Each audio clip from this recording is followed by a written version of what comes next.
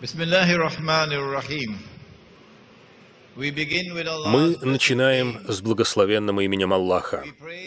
Мы восхваляем Его и прославляем так, как Его следует восхвалять и прославлять.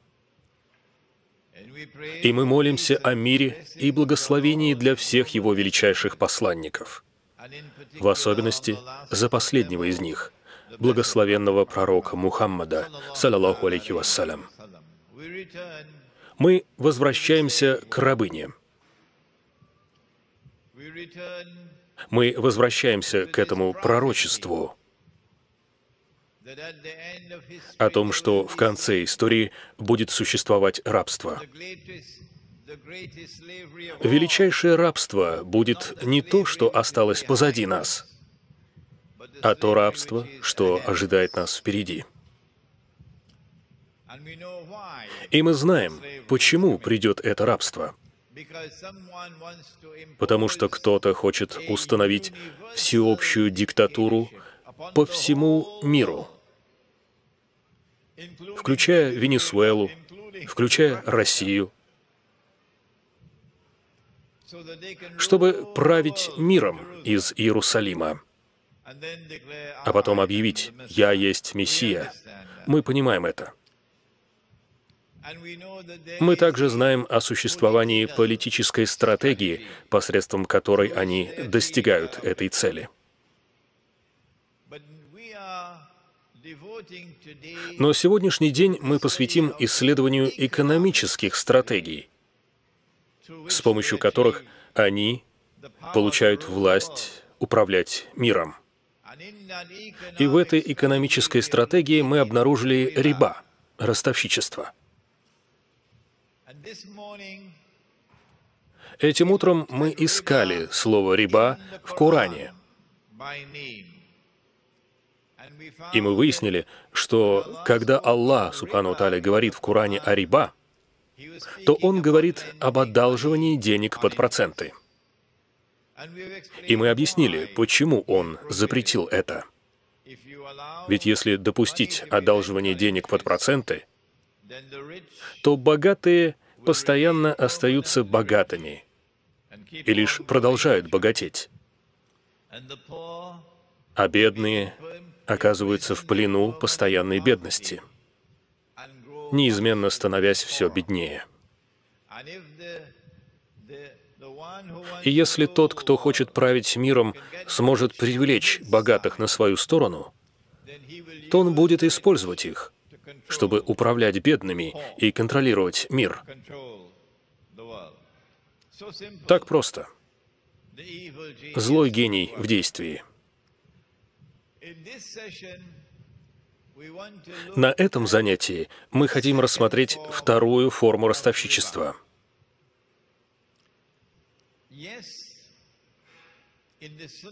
Да, в сборнике хадисов Ибн Маджа есть хадис, в котором пророк, саллаллаху алейхи вассалям, сказал: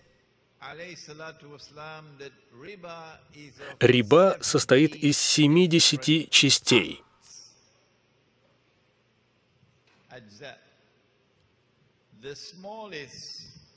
Самая незначительная из которых по степени греховности подобна женитьбе на собственной матери». Вот насколько это плохо. Но мы говорим сегодня не о частях риба, мы говорим о разновидностях риба. Первый, о котором мы уже сказали, это деньги, одолженные под проценты. А сейчас давайте познакомимся с еще одной формой, еще одним видом риба. Трижды Аллах приказывает в Коране: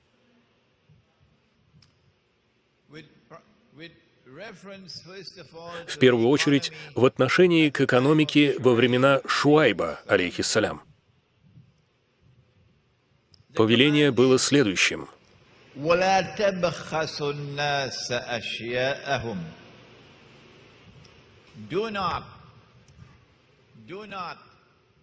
не преуменьшайте имущество людей, ценность их собственности.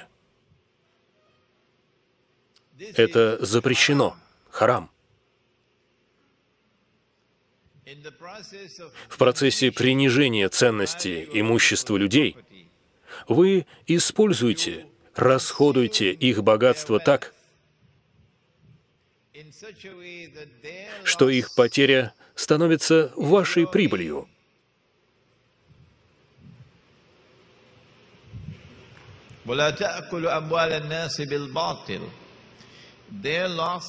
Их потери — это ваш доход. Не занижайте ценность имущества других. У американцев есть хорошее выражение на этот счет. Не обдирайте людей.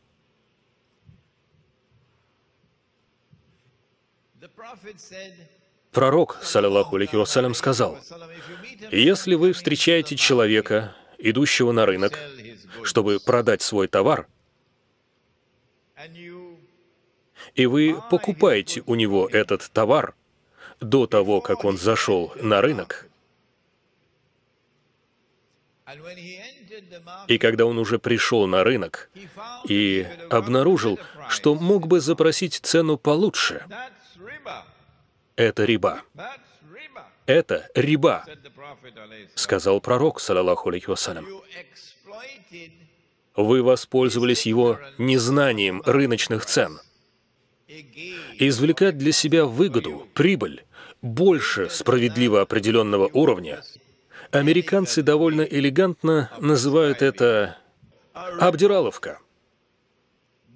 Из этого мы делаем вывод, что любая сделка, основанная на обмане, где вы получаете выгоду больше, чем положено по справедливости, тоже будет риба. Так что любое надувательство — это риба. На этом занятии хочу вас познакомить с величайшим мошенничеством с тех времен, как Адам, алейхиссалям, ступил на землю. Однажды Биляль, да будет доволен им Аллах, пришел к пророку, саллаллаху алейхи вассалям, и предложил ему отведать финики. Пророк посмотрел на финики и сказал: «Биляль, эти финики очень высокого качества, где ты их взял?» Биляль, да будет доволен им Аллах, ответил: «О посланник Аллаха, у меня было 2 килограмма...» Позвольте мне в качестве примера использовать эту единицу измерения. «У меня было 2 килограмма фиников хуже качеством». Возможно, 2 килограмма тогда стоили $50, по 25 за килограмм. И я поменял их на 1 килограмм фиников лучшего качества, которые, возможно, и стоили те же $50, поэтому по ценности они были равными. Я поменял те 2 килограмма на этот килограмм. «Биляль», — сказал пророк, саллаллаху алейхи вассалям, «Биляль, в этом вся суть риба. Биляль, ты должен был продать те 2 килограмма и использовать деньги, чтобы купить 1 килограмм. Но прямой обмен фиников на финики, не являющийся равным обменом, был запрещен, был риба. Почему? Почему? 100 лет назад даже школьник мог ответить на этот вопрос. Сегодня даже в исламском образовательном центре Даруль-Улюм Закария в Йоханнесбурге не могут ответить на этот вопрос. Даже в Даруль-Улюм в Ньюкасле не могут. Почему же? Давайте выясним, почему неравный обмен финиками был запрещен, харам, был риба, а неравный обмен верблюдами не был запрещен. Ведь Али, да будет доволен им Аллах, менял 1 верблюда на 4 или 1 на 20. Я знаю, что Умар, да будет доволен им Аллах, менял 1 на 4. И это не было харамом, и не было риба. Но неравный обмен финиками был риба. Но почему же это было риба? И ответив на этот вопрос, мы подойдем к такому предмету, как деньги в исламе. Что есть деньги в Коране? Что есть деньги в Сунне? Я читал эту лекцию в Даруль-Улюм Ньюкасл в Южной Африке. Глава Даруль-Улюм, пусть Аллах будет милостив к душе его, достойный почитания Мауляна Сима. Ему было 80 с чем-то лет. Он недавно умер. Этот пожилой человек сидел там на лекции все 2 часа, а в конце он мне сказал: Нам нужно преподавать этот предмет в Даруль-Улюм, имея в виду, что это не преподается. Этому не учат. Пророк, саллаллаху алейхи вассалям, сказал, он повелел, при совершении сделки, которая включает в себя обмен золота на золото, или серебро на серебро, или пшеницу на пшеницу, или ячмень на ячмень, или финики на финики, или соль на соль. Их 6. Может, кому-то сейчас не видно, но вы слышите. Золото, серебро, пшеница, ячмень, финики и соль. Обмен должен быть равный. Он не может быть неравным, иначе это будет риба. И до того, как мы зададим вопрос, почему это будет риба, давайте посмотрим на эти 6 предметов. Что общего между ними? Между прочим, это хадис, который в исламском мире очень хорошо известен. Золото на золото, серебро на серебро и так далее. Что же общего между ними? А то, что все они использовались тогда как деньги. Когда золотые и серебряные монеты были в дефиците на рынке, в Медине, в качестве денег использовались финики. Из этого хадиса мы получаем определение денег по сунне, что деньги — это или драгоценные материалы, такие как золото или серебро, или продовольственные товары, имеющиеся на рынке в свободном доступе, с достаточно продолжительным сроком хранения. Вы же не будете использовать манго в качестве денег, потому что такие деньги будут гнить. Общее между этими 6 предметами заключается в том, что ценность денег в самих деньгах.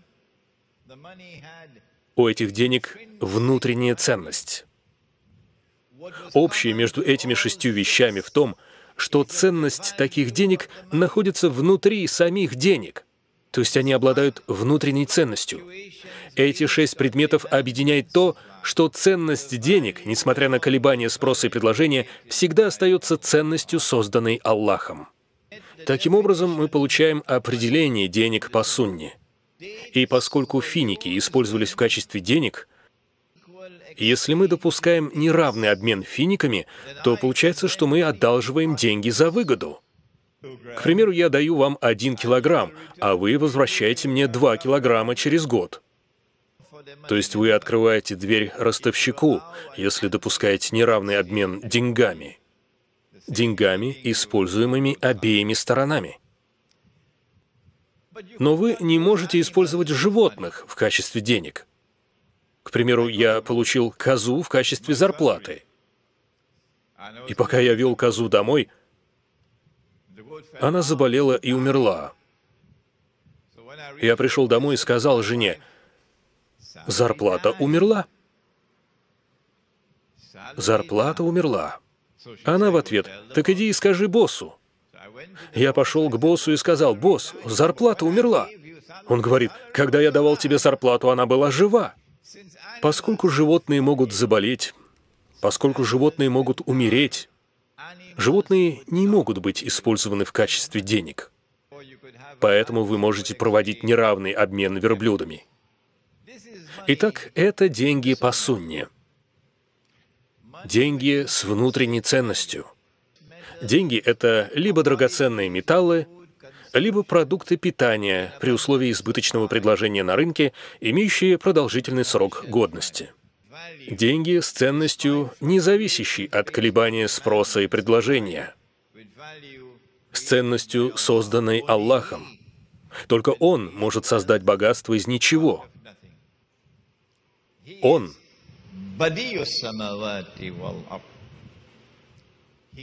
создает из ничего. Он создает из начала начал. Он создает и придает образ, но Он также тот, кто создает аб-ново, создает из ничего. Говорится ли про эти деньги и в Коране? Да, в суре Ат-Тауба. Аллах Субхану Тааля говорит, Это в суре Ат-Тауба, верно? Или я уже забываю? Он призывает к ответу израильский народ. И среди них людей Писания,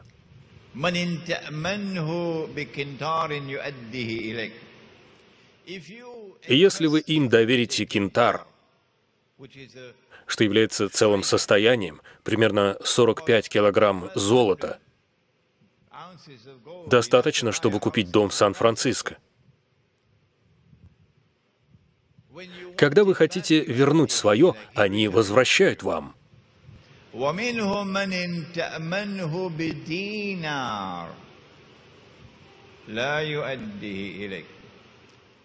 Но среди них есть и те, которым вы доверите динар, а когда попросите назад, они вам его не отдадут.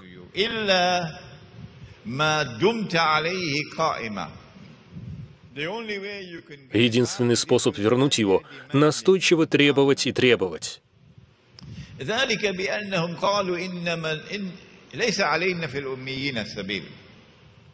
Это из-за того, что у них двойные стандарты, о чем мы говорили на предыдущей лекции.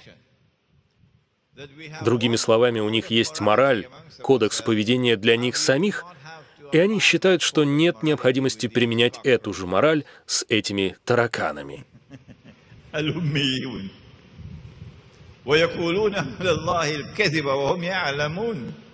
Но они лгут.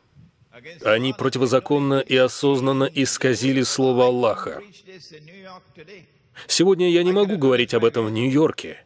Я мог рассказывать об этом еще 10 лет назад, но сегодня я уже не могу провести эту лекцию в Нью-Йорке. Они изменили слово Аллаха. Но в этом аяте есть слово «динар». А динар в Коране означает «золотую монету». Это бесспорно. И в суре Юсуф говорится о том, как они достали Юсуфа из колодца и увезли его в Миср, Египет. И когда в Коране говорится «Миср», это не относится ко всему Египту, нет. Мисром в те времена называли Восток и Дельту, между Нилом и Красным морем, там, где поселились сыны Исраиля. Это Миср. И они продали его в Мисре.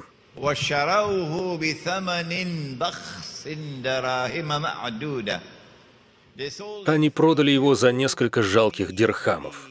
А слово «дирхам» в Коране означает «серебряная монета». Итак, в Коране есть понятие «деньги». И деньги в Коране — это драгоценные металлы. Деньги в сунне также означают драгоценные металлы. Когда есть нехватка золота и серебра, тогда вы используете товары.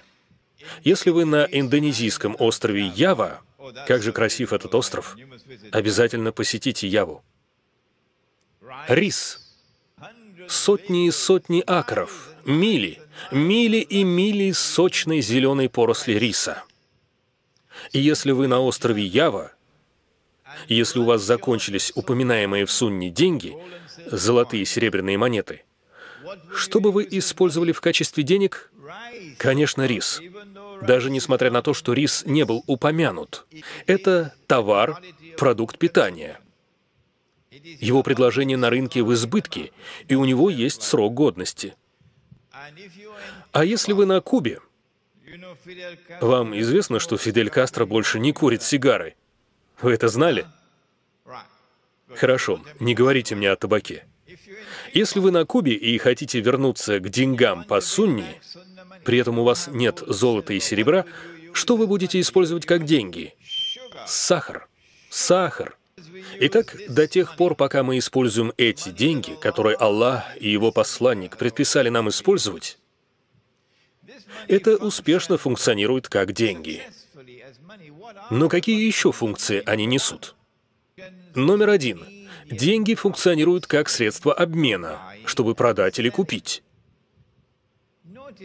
Заметьте, я объясняю этот предмет очень простыми словами. Здесь нет ничего сложного.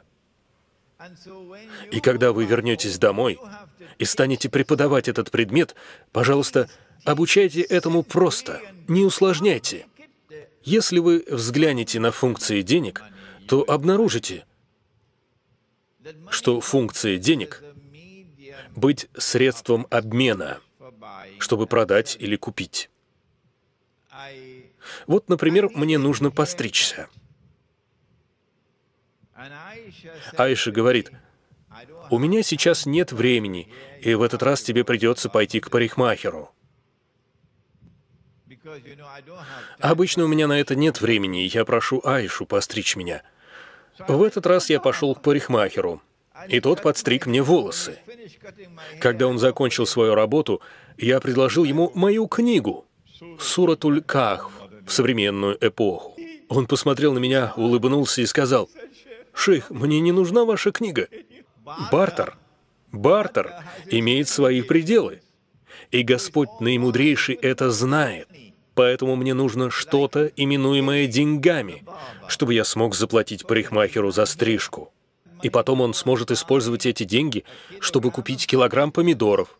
Так что первая функция денег — это средство обмена. Золото, серебро, пшеница, ячмень успешно функционируют. Однако, когда вы используете товары в качестве денег, тогда это будут лишь микросделки, не макро. Вы не можете купить дом за пшеницу. Микрооперации. И временно. Вторая функция денег — это быть мерой ценности. Какова ценность стрижки? И какова ценность книги? До тех пор, пока человечество использует реальные деньги, они всегда будут успешно функционировать как мера ценности. Одна чернокожая африканская женщина в своей собственной Африке, ей приходится работать домашней прислугой. Иногда она не одна такая, иногда их в доме 6. Когда она работала, эта чернокожая африканская женщина, я знаю это, потому что всюду, куда бы ни пошел, встречал их. Проработав целый месяц, она получала зарплату. Это была заработная плата, основанная на мере ценности ее труда. Итак, наши деньги успешно функционируют не только как средство обмена, но также как мера ценности. Но деньги также выполняют и третью функцию — это быть средством сбережения. В суре Аль-Кахф тот мужчина выкопал яму, помните? И закопал туда свои деньги. Затем он построил стену и молился, возможно, потому что приболел, и у него были маленькие дети. Когда дети вырастут и станут взрослыми, то они смогут забрать деньги, которые он оставил для них. Если он оставил 100 золотых монет, а на 100 золотых монет можно было купить 100 верблюдов, он бы хотел, чтобы эти деньги и через 20 лет сохранили свою ценность, сберегли свою ценность, чтобы через 20 лет, когда его дети достанут эти деньги из ямы, они все так же смогли бы купить 100 верблюдов, при условии, что спрос и предложение будут неизменны. Наши деньги, деньги в Коране, деньги в Сунне успешно выполняют эту функцию, средства сбережения ценности. Так мир и торговал. А если вы хотели кого-то обмануть, вам приходилось делать следующее: смешивать с золотом некие сплавы или спиливать края золотых монет. Появилась рыночная полиция, которая постоянно ходила по рынку. Если вас ловили с деньгами, неправильными по весу или чистоте, прямо там, на рынке, вас судили. Прямо на рынке выносили приговор, и прямо там вас наказывали. Государственный университет Нью-Йорка в местечке под названием Бингемтон известен своими учеными, которые отличились изучением свободной и честной торговли. Они пришли к выводу, что последним в истории мировой экономики примером свободной и честной торговли были рыночные отношения в Османской империи. Затем появляется странный и таинственный альянс между европейскими иудеями и европейскими христианами. Этот странный и таинственный союз создал современную западную цивилизацию, а современный Запад приступил к нападению на деньги, к порче и уничтожению настоящих денег, к замещению их искусственными деньгами, фиктивными, поддельными деньгами, которые были совершенно, абсолютно харамными. И если бы только наши исламские муфтии поняли это. Они слушают меня, но у них в одно ухо влетает, а из другого вылетает. Они годами меня слушали. Но они говорят: нет, Имран не прав, Имран ошибается. Вот что они сделали. Они изъяли золото и серебро с рынка. И со временем ввели для человечества закон, запрещающий использование золота в качестве денег. Возможно, некоторые из вас слышат это впервые, что сейчас международными законами запрещено использовать в качестве денег золотой динар, разрешенный Аллахом и его посланником. Они запустили процесс порчи денег с созданием Банка Англии в конце 17 века. Сегодня мы не сможем рассмотреть всю историю, очень интересную историю этого многоэтапного процесса. Даджаль работает осторожно, шаг за шагом, и он не хочет, чтобы ваши глаза открылись, и вы поняли, что он делает. Именно для этого он дал вам телевидение. Весь процесс начался с создания банковской системы Англии. Англия выпускает бумажную валюту. Как предполагалось, бумажная валюта подлежала обмену на золото. Подлежать обмену означает, что каждый может принести свои банкноты в банк, и банк выдаст ему золото. Подлежит обмену. Но вы делаете так, чтобы надуть людей, потому что выпускаете больше бумаги, чем у вас есть золото. Когда люди понимают это, то спешат вернуть себе свое золото, и все рухнуло. Так их обдурили. Это случилось всего через несколько лет после создания Банка Англии. Этот процесс продолжился после того, как правящее миром британское государство постепенно стало передавать власть над миром второй сверхдержаве — Соединенным Штатам. Новоиспеченный доллар США подлежит обмену на золото. $20 на 1 унцию золота. Но где-то, кажется, в 1926 или 1927 году, если я ошибаюсь, исправьте меня, была создана Федеральная резервная система. Когда-то в те годы. Федеральная резервная система — частный банк, который пытается выдать себя за государственный, на самом деле частный банк. Затем внезапно правительство США совершает нечто странное по распоряжению Федерального резерва. В апреле 1933 года, и большинство американцев не знает об этом, в апреле 1933 года правительство США объявило: использование и хранение золота, золотых монет и золотых слитков незаконно. Другими словами, они демонетизировали и конфисковали золото. Золото перестало быть законным платежным средством. И если бы вас после определенной даты поймали с золотом, если вы не отдали его в Федеральный резерв, который выдавал по $20 за каждую золотую монету, за каждую унцию золота, если вас после определенной даты ловили с золотом, золотыми монетами, слитками или золотыми сертификатами, то вы отправлялись в тюрьму на срок до 10 лет или попадали на штраф в $10 000, огромная сумма в то время. И все американцы кинулись отдавать свое золото дяде Сэму, получая взамен бумагу по $20 за унцию. И, конечно же, те здравомыслящие, кто знал о происходящей тогда афере, не отдали свое золото дяде Сэму. Нет. Наоборот, они поменяли всю имеющуюся у них бумагу, банкноты на золото. А потом переправили все свое золото в Швейцарию, туда, где дядя Сэм не мог до него достать. Потому что они знали, что произойдет дальше. Поэтому и сегодня люди во всех штатах хотят купить золото. Купить, потому что знают, что произойдет. В январе 1934 года правительство США по распоряжению Федерального резерва сняло запрет на хранение и оборот золота, отменив закон. Вы могли пойти и выкупить у дяди Сэма назад свое золото. Но дядя Сэм поменял ценность своей бумаги. Раньше его бумага стоила $20 за 1 унцию золота. Дядя Сэм решил, что с этого дня будет 35. $35. Я рассказываю вам эту историю, чтобы вы поняли слова Аллаха, субхану ва тааля, который говорит в Коране: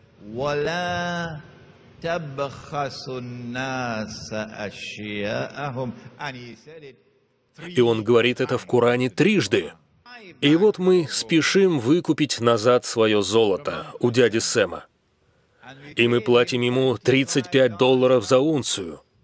После того, как американцы выкупили свое золото, в кармане у дяди Сэма остался 41% благосостояния страны. В результате этих несложных манипуляций по девальвации денег, простого действия по обесцениванию бумаги, американское правительство ограбило американскую нацию на сумму в 41% от ее богатства. И президент США Ричард Никсон уезжает в свою загородную резиденцию Кэмп Дэвид, а в воскресенье 15 августа 1971 года объявляет всему миру: «Мы давали свое слово, но мы не обязаны его хранить». И он разорвал Бреттон-Вудское соглашение. И все. Он отказался от договорных обязательств, просто отказался. Сам фундамент международного права, на базе которого упорядочен весь наш мир, основывается на принципе «договоры должны соблюдаться» «pacta sunt servanda». Сура Аль-Майда начинается с того же утверждения. В самом начале суры Аль-Майда, когда ты даешь слово, ты должен сдержать его. А если не можешь, тогда ищи прощения Аллаха, пожертвуй деньги, освободи раба, постись, покайся. Но нет. Он сказал: мы дали свое слово, но нам не нужно держать его.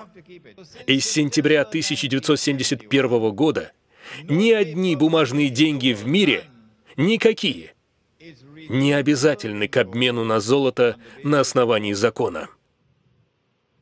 Это лишь бумага. К 1973 году, когда произошла 4-я арабо-израильская война, случился обвал американского доллара до 160, с 35 до 160. К январю 1980 года, когда Советский Союз вторгся в Афганистан, американский доллар скатился уже до $850 за одну унцию золота. И пока мы с вами разговариваем, вы можете проверить в интернете, я уверен, цена будет около $1000. Сейчас, пока я здесь выступаю, около $1000. Что происходит, когда ценность денег падает? Ответ был получен в 1933 году с тем пробным выстрелом. Если вы не поняли, что произошло в том году, тогда следует разъяснить. Когда ценность денег падает, людей тем самым обворовывают. Это массовый переход богатства от ничего не подозревающей массы людей к той хищной элите. Это самое большое воровство, которое человечество до сих пор когда-либо имело несчастье испытать, со времен, когда Адам, алейхиссалям, ступил на землю. И вам не нужна ученая степень по экономике, чтобы понять. Я вам только что все это объяснил. Так просто. Это так легко понять. Мне даже не нужно было использовать никаких сложных, мудреных слов. Даже фермер может понять то, что я сейчас объяснил. Это риба. И они использовали эту фальшивую, мошенническую и совершенно харамную денежную систему как механизм риба. Они обокрали людей. Воровство произошло, оно завершилось. Они уже довели до нищеты массы людей по всему миру. И они уже переместили эти богатства элите по всему миру. Сейчас они живут в небывалом богатстве и роскоши. В Египте, в Индонезии. Вы можете увидеть их обедающими в этих 5-звездочных ресторанах. Хотя же снаружи стоит много охранников, потому что они боятся бедных. Мошенничество завершилось. Это риба. И сейчас они утвердились, чтобы править миром. Но это не конец истории. Завтра им больше не понадобятся и бумажные деньги. Когда израильское правительство сменит США на позиции мирового правящего государства, доллару США придется уйти как международной валюте. И я спросил себя, какая же валюта заменит доллар? Будет ли это израильский шекель? Ведь все деньги мира дешевеют, в отличие от израильских. А потом я понял, нет, они не останутся с этой фальшивой мошеннической валютной системой бумажных денег. Потому что у них есть кое-что получше для вас. Бумажную валюту вы могли, по крайней мере, принести домой и отдать жене, и сказать «спрячь их». Бумажными деньгами вы можете давать милостыню, и никто не будет знать, сколько вы дали и кому вы дали. Они не хотят, чтобы вы это делали. Они не хотят, чтобы вы смогли скрыть от них, сколько денег у вас есть. Они не хотят, чтобы вы могли дать кому-либо даже 1 цент без их ведома. Но как они собираются это сделать? Собираются ли они поручить полиции проверять каждый дом? Им не нужно этого делать. Все, что им нужно сделать, это спустить курок. Как в фильме «2012». Фильм-катастрофа вышел на экраны в 2009 году. Спровоцировать чудовищную глобальную катастрофу, которая обрушит все. Американский доллар рухнет, а с ним и все бумажные деньги в мире. И если у вас останутся эти бумажки, вы сможете использовать их как обои. У них есть нечто, что заменит их. Деньги, которые вы не можете почувствовать, не можете потрогать. Деньги, которые нельзя увидеть. Кто же примет деньги, которые я не могу увидеть и которые не могу потрогать? Не-не-не-не-не. Они скажут, мы несем миру прогресс, именуемый безналичная экономика. Предполагается, что это будет прогресс, безналичная экономика. А вы не сможете больше платить наличными. Это уже старомодно. Нет, нет, нет, сейчас это электронные деньги. Смогут ли они это провернуть? Электрические импульсы. И сейчас это деньги? Вчера вы брали кусок бумаги, печатали на ней изображение, ставили цифру и назначали ей совершенно фиктивную ценность. И сделали состояние из ничего. Это ширк. Но все простаки в мире приняли это. И в процессе использования вашей бумаги и принятия вашей бумаги они сами передавали вам свое богатство. А вы должны передать его Даджалю. Но сейчас им это больше не нужно. Теперь деньгами станут электронные импульсы. Правительства стран больше не смогут выпускать деньги. Общемировая банковская система и клавиатура компьютера. Они будут контролировать банковскую систему. Таким образом, все деньги мировой денежной системы будут внутри банковской системы. Они будут знать, как вы используете свои деньги. Они будут знать, когда вы купили, сколько вы купили и сколько вы заплатили. Любая мелочь записывается. И когда вы передадите деньги в мечеть, они будут знать, кто вы. Когда вы отдадите деньги на благотворительность, они будут знать, кто вы. А если вы будете настолько глупы, чтобы отправить хоть какие-то деньги в Палестину, они отправят вас в Гуантанамо. Что же нам уготовано завтра? Финансовый эквивалент Гуантанамо. Это не что иное, как риба. Риба, используемая, чтобы обокрасть вас. Но здесь есть кое-что еще. Новая денежная система предназначена не только для того, чтобы ободрать вас, но и чтобы поработить, украсть у вас свободу. Это самое опасное оружие Даджаля. И он уже использует это оружие. Что делаем мы? Как мы отвечаем? Завтра мы будем разбирать эту тему. Мы видим, что невозможно ответить на макроуровне. Нет. У нас нет на это силы, власти. Мы понимаем, что возможен только микроответ. И этот микроответ в создании отдаленных мусульманских поселений, где мы возвратим деньги, соответствующие сунне. Золото и серебро. А если вы нам не позволите использовать золото и серебро, тогда мы будем использовать продовольственные товары, имеющиеся на рынке в избытке. Этот вопрос я прокомментировал на прошлой лекции о том, что святое государство Израиля, созданное пророком Даудом, алейхиссалям, и пророком Сулейманом, алейхиссалям, было величайшим государством в истории человечества. Прозвучал вопрос: как вы пришли к такому выводу? Где доказательства? Какое использовали мерило? Ответ находится в Коране. Пророк Сулейман, алейхиссалям, который сделал дуа, обратился с мольбой к Аллаху даровать тому государству Израиль, святому государству Израиля, стать величайшим и значительным государством в мире во всей истории. Аллах, субхану ва тааля, ответил на его мольбу. Пророк Мухаммад, алейхиссаляту вассалям, рассказал, как однажды ночью он боролся с шайтаном, с Иблисом, и он поборол его, взял верх над ним. Пророк сказал: «Я свяжу его вокруг столпов мечети». И когда люди пришли бы в мечеть на фаджр, они увидели бы шайтана, намотанного на столпы мечети. «Потом я вспомнил о молитве Сулеймана, алейхиссалям», сказал пророк, саллаллаху алейхи вассалям, «и мне пришлось освободить его». Это единственный ответ, который мы можем дать вам из Корана и хадисов. Что известно о святом государстве Израиля, созданном пророком Даудом, алейхиссалям, и пророком Сулейманом, алейхиссалям? Это то, что там признавали всевластие Аллаха. Там применялся закон Аллаха.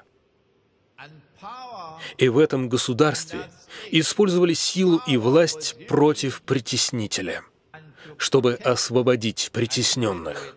Власть и сила использовались, чтобы возвышать правду и выступать против лжи, как в случае с царицей Савской. Шейх, мой вопрос такой. В одном я не могу разобраться. Когда они начали печатать бумагу в соответствии с имевшимся количеством золота, я не понимаю, если у нас, скажем, бумажные деньги, а у них наше золото, потому ли это, что мы думаем, что наше золото в безопасности, мы продолжаем платить деньгами? Я все еще не понимаю. Имею в виду, как так вышло, что все это завело в тупик. Понимаете меня? И если я правильно понял вопрос, а мне было довольно трудно его понять, почему люди поменяли свое золото на бумагу? Как они извлекли пользу от чеканки золотых монет? Хорошо.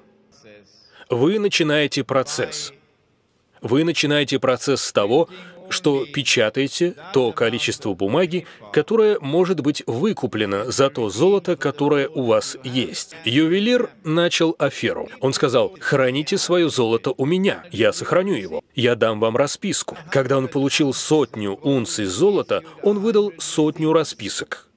И люди начали использовать эти квитанции как чеки, чтобы обмениваться друг с другом, зная, что любой может пойти к ювелиру и обналичить чек. И бумажная валюта функционировала как чек, который вы можете обналичить. Единственная проблема заключалась в том, что ювелир, вместо того, чтобы выпускать 100 чеков за 100 унций золота, начал создавать богатство из ничего. Он выпустил 200 чеков за 100 унций золота. Никто не знал об этом, конечно же. Сегодня все знают об этом и называют это частичным банковским резервированием. Но в те времена это был секрет. Когда люди узнали, что он выпустил больше бумаг, чем у него было золота, они испугались и поторопились забрать свое золото. Когда они пришли к ювелиру, чтобы забрать свое золото, его не оказалось в достаточном количестве. И некоторые люди остались с бесполезной бумагой на руках. Это мошенничество. Следующий вопрос, пожалуйста. У меня комментарий. Да, вы можете не только задавать вопросы, но и комментировать. Я бы хотел дополнить. Я компетентен в данном вопросе, потому что ранее уже сталкивался с ним. Представим, что я ювелир, а вы мой деловой партнер. И я печатаю больше чеков, чем у меня есть золото. Я получаю золото от вас в долг. Я получаю золото в долг еще от кого-то. Я получаю золото из шахты или из ювелирных изделий. И мы вбрасываем эти ничем не обеспеченные деньги в систему, понимаете? И когда эти деньги обесцениваются, у нас остается настоящее богатство, а люди остаются с бумагой. Вот что делают банкиры. У них есть агенты, которые увеличивают денежную массу, покупают настоящие товары на них, и когда эта денежная масса находится в обороте в экономике, она разбавляет нашу денежную массу, уменьшая нашу покупательную способность. Проблема в том, что люди думают, будто инфляция связана с законами спроса и предложения. Однако доказано, что на 99% инфляция зависит от манипуляций денежной массой, от печатания больше и больше денег под различными предлогами. Они называют это инфляцией. На самом деле это то, что Коран запрещает. Следующий вопрос. Вот вы спросили, где же золото? Это замечательный вопрос. Замечательный. Оно не в Форт Нокс на самом деле. Если вы считаете, что золото все еще в Форт Нокс, я не уверен, что оно все еще там. Оно там было раньше. Но очень важно понять. Второе, о чем говорил Мауляна, все они показывают, как даже такое катастрофическое положение доллара к унции золота притупляется силами, которые пытаются поддержать доллар. Мой вопрос к шейху Имрану. Почему, как вы думаете, эта тема для людей пустой звук? Может, потому что люди думают, раз это связано с деньгами, а я вроде как не хочу быть жадным, это все экономика? Когда вы рассказываете простым языком о том, что люди крадут, забудьте, если вам все равно, что люди крадут у вас, они крадут у ваших детей. Это элита. И мне интересно, почему люди не реагируют на эту проблему? Почему, несмотря на то, что этот предмет чрезвычайно важен, почему люди... Не то, чтобы у них нет к этому интереса. Более того, они не хотят об этом даже слушать. Ответ таков. Это психология запугивания. В это вовлечен CNN, газеты, радио, телевидение, правительство. В процесс психологического запугивания. Если вы это сделаете, то мы придем за вами. У них есть власть. А я не хочу потерять свой бизнес, нет. Мой бизнес для меня важнее, чем Господь. Я не хочу потерять свободу передвижения. Моя американская виза важнее для меня, чем Господь. Итак, мы проходим испытание. И мы провалили это испытание. И мы платим за это. Погодите минуту. Перед тем, как зададут следующий вопрос, сестра Сельма в глубине зала из Айдахо. Сельма мне писала. Сельма, которая недавно приняла ислам. Она хотела начать проект золотого динара в Айдахо. Да, это сестра, сидящая там, в глубине. А остальные, мы с вами, спим спокойно ночью и не беспокоимся вовсе. А она приняла ислам всего несколько лет назад. Она пишет мне. Видите, Даджаль в работе. Он злится, очень злится. Сестра Сельма, вы бы хотели рассказать о золотом динаре? Передайте ей микрофон. Честно говоря, я немного знаю об экономике. Мне очень сложно понять, что происходит. Но я очень стараюсь. Смотрю много видео, читаю то, что вы написали. И я почувствовала, что пришло время вырваться из системы и создать нашу собственную. Даже если приходится начинать в малых масштабах. Я нашла компанию, которая чеканит золотые и серебряные монеты. Можно начать с какого-то количества денег. И я подумала, может быть, у меня получится привлечь людей вокруг.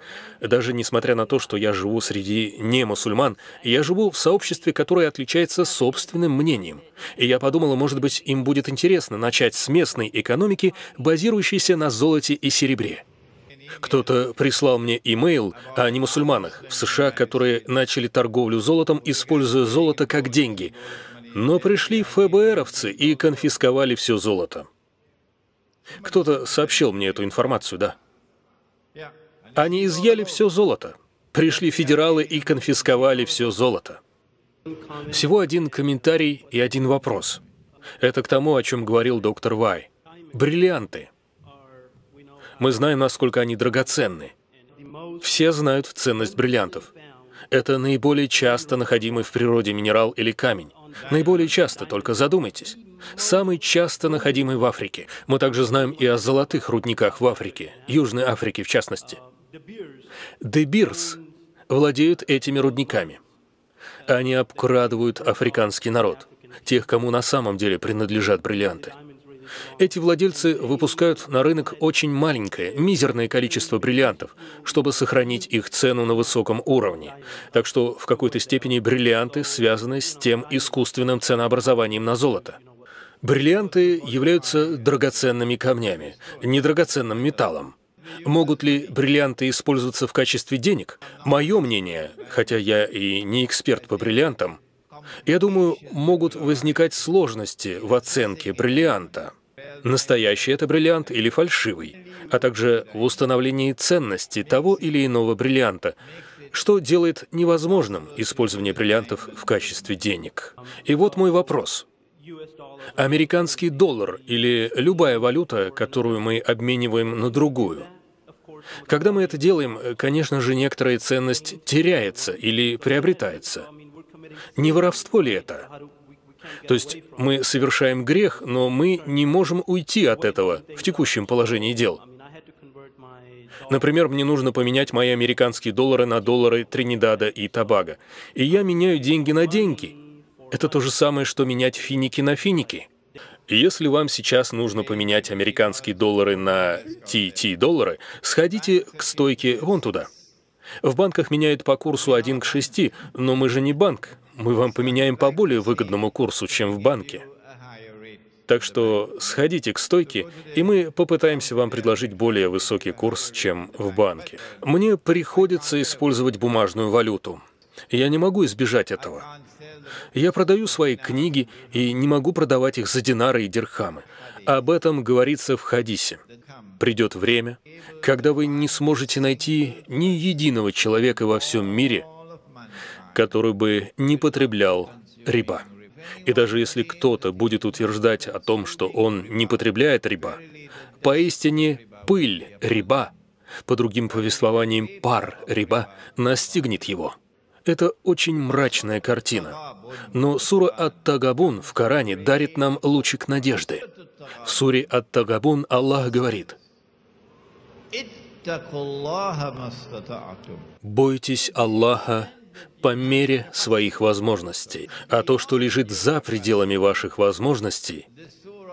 Сура дает нам лучик надежды, что вам не придется отчитываться за то, что за пределами ваших возможностей. Но то, что в наших возможностях, так это предложить микроответ. Микроответ этому денежному кризису. Этот микроответ в том, чтобы переехать в отдаленную сельскую местность и создать там микрорынок, на котором постараться вернуться к деньгам, соответствующим сунне. Шейх, у меня два вопроса. Первый вопрос об исламском банкинге. Многие из нас в Великобритании все время пытаются поднять этот вопрос, пытаются найти халяльный способ вести дела. Очевидно, у вас развивается исламский банкинг. Ранее вы сказали, что это лазейка для риба. И я хотел узнать, страдаете ли вы от тех 36 грехов, которые обрисовали ранее из-за потребления риба? Или есть ли у вас так называемая халяльная ипотека? Ответьте, пожалуйста. Если я правильно понял, первый вопрос: что вы делаете с риба-деньгами, если у вас есть риба-деньги? Нет? Нет. Хорошо. Второй вопрос – это исламская банковская система, которая предлагает альтернативу коммерческой риба. Такой вопрос? Да. Хорошо. Исламская банковская система предлагает большое количество различных операций, некоторые из которых халяль. Но это всего лишь глазурь на торте, так сказать, пыль. Основная масса операций в исламской банковской системе, приносящих основную часть дохода, это мурабаха. А транзакция мурабаха осуществляется следующим образом. Я покупаю что-то и продаю это тебе с уже включенной прибылью. Оба, продавец и покупатель, знают об этой прибыли. У обоих, у продавца и покупателя, есть соглашение на сделку. Но то, что делает исламский банк, это не мурабаха. Хоть они и говорят, что это мурабаха. Пророк, саллаллаху алейхи вассалям, иногда покупал в кредит, потому что у него не было денег, чтобы заплатить. Так что кредитная операция, халяль, дозволена. Однако у вас нет ни слова, подтверждающей информации о том, что владельцу магазина в этой кредитной операции было разрешено увеличить цену из-за ожидания оплаты.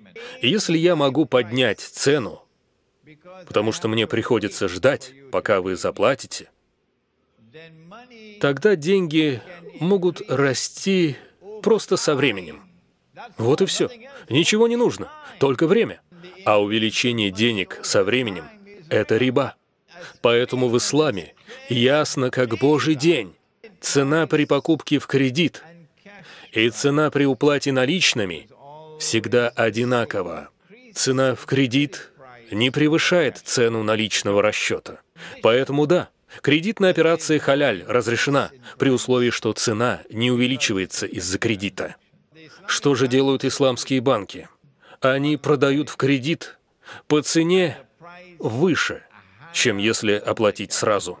Разница между этими двумя ценами – это риба. Когда мы говорим муфтиям, а сейчас их так много, что это риба, они игнорируют нас. Нам грустно, потому что они наши братья, и в их сердцах искренность. Они люди ученые, но ты их предупреждаешь и предупреждаешь, а они не слушают. И что же тут можно сделать? И поэтому у тех, у кого есть долг, риба, и они хотят переехать в мусульманскую деревню, могут ли они уехать с сохраняющейся задолженностью, или они должны все выплатить до того, как поедут? И если вы заняли денег, то предполагается, что вы вернете основную сумму долга. Вы не можете просто развернуться и уйти. Пакистан не может сказать: «Я занял у вас все эти деньги, но я не собираюсь возвращать». Бангладеш не может этого сказать, потому что Аллах о займе денег сказал.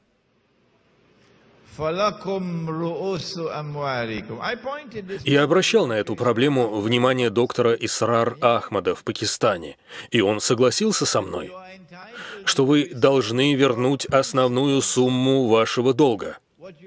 Что вы можете сделать?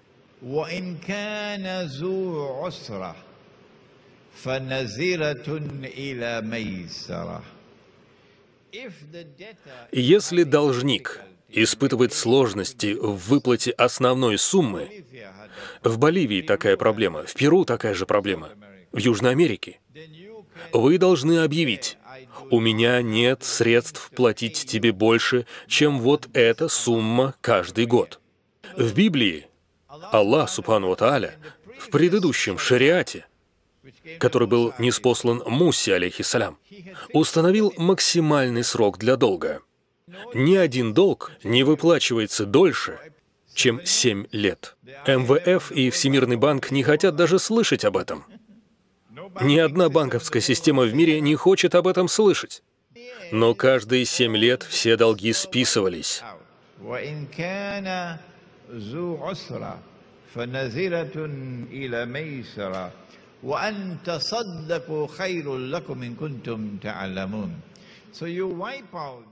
И вы списываете долг после определенного времени, когда вы понимаете, что должник не в состоянии вернуть вам долг.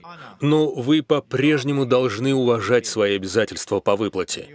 И вы должны постараться выплатить основную часть, но не проценты. Да, еще вопросы. Это Карима. Хорошо, Мухаммад. Мауляна, у меня есть некоторые дополнения к сказанному. И я думаю, что иногда очень сложно действовать, принимать какие-то решения, как только люди начинают осознавать и понимать эту тему. Что я хотел спросить, будет ли это возможным? Правомерно ли применение постепенного процесса в той или иной личной ситуации, чтобы избавить кого-либо от риба? Тогда мы могли бы приравнять образовательный процесс к процессу внутреннего осознавания. «Эй, ты знаешь, я в этой ситуации, я должен с этим что-то сделать». И я принимаю последующие меры. Это процесс, когда не допускается больше новый риба.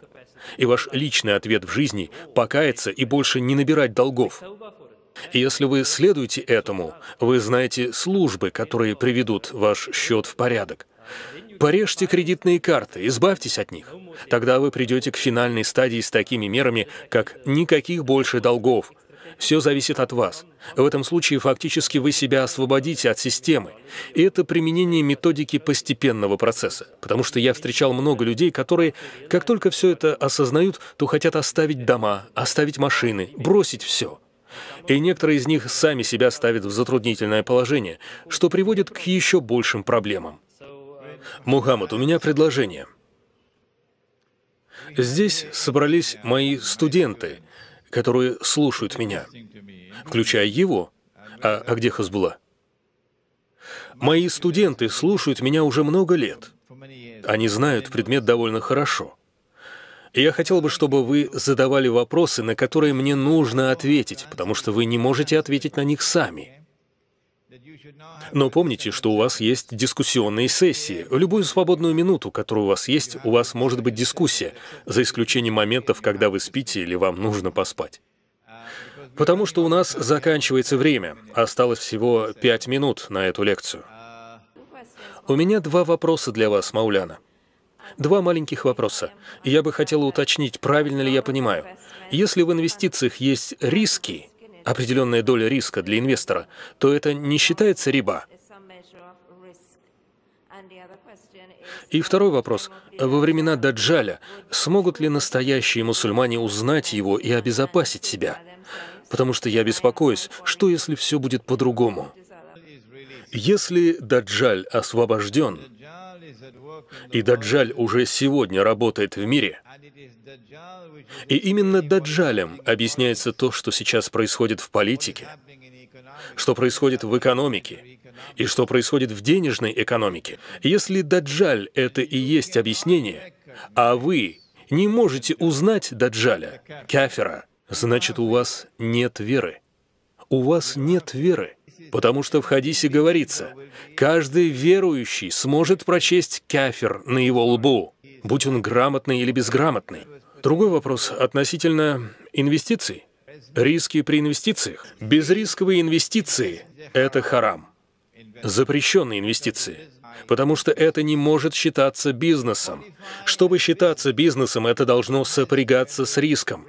Если это не связано с риском, тогда безрисковая инвестиция — это не бизнес. Следовательно, это запрещено. Харам. Спасибо. Ассаляму алейкум ва рахматуллах.